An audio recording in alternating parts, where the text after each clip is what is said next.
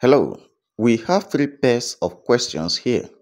The first pair will term it question A, and the second pair question B, and the third pair question C.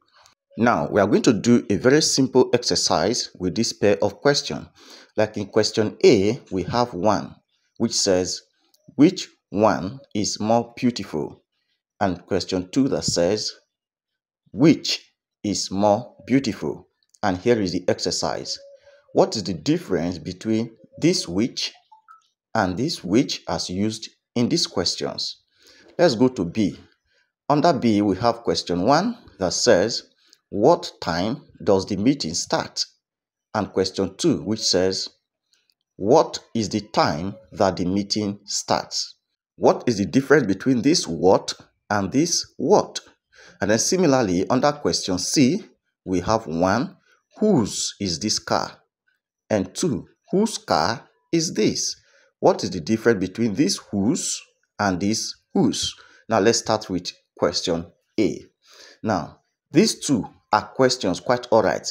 This which and this which, they are interrogative words. Interrogative words are words used to ask questions. So both of them are interrogative words, okay?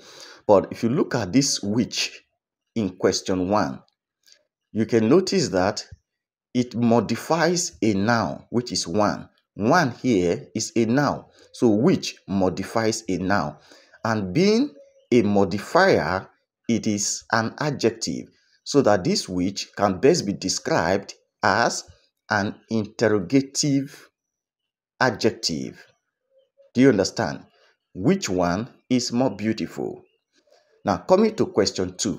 This which does not describe any noun. Rather, it stands in place of a noun. We have that which is more beautiful. So which, standing in place of a noun, is a pronoun and can best be described as an interrogative what? Pronoun. So why this which is an interrogative adjective, this one is an interrogative what? Pronoun. Now let's go to question B.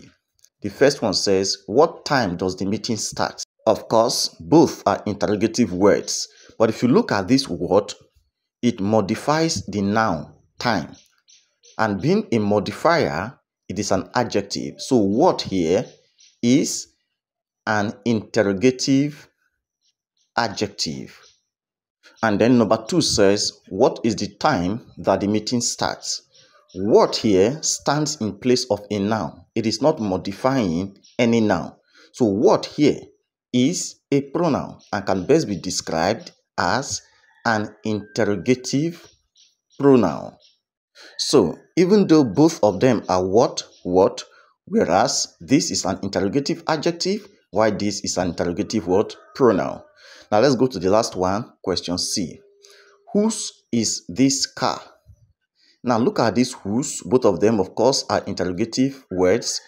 But this whose stands in place of a noun. It is not modifying any noun. So it is a pronoun and is best described as an interrogative pronoun. Now, number 2 says, whose car is this? As you can see, whose here modifies the noun car, which makes whose an adjective and is best described as an interrogative adjective. Please note that whose here, beside being interrogative words, are also possessive words, in which case the whose in number 1 is a possessive pronoun, while the whose in number 2 is a possessive adjective. Alright, now here is your exercise.